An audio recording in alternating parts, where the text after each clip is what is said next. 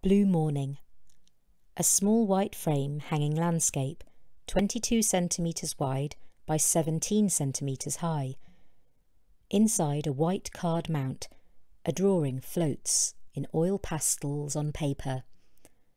The border of the drawing is etched in dusky pinks and vague blue smudges, and inside this, a gold-yellow line holds the white, royal blue and sky blue composition.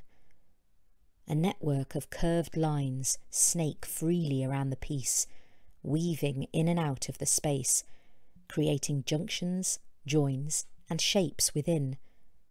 Smaller marks, dots and highlighted contrasted marks are detailing the negative spaces within the network of curves and shapes. The prominent colour of this curve network is royal blue, with sky blue highlighted shading and some smaller detailed marks in royal blue.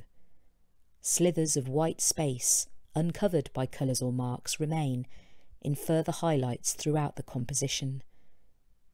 The imagination is free to draw out associations with what lies inside this movement and shape.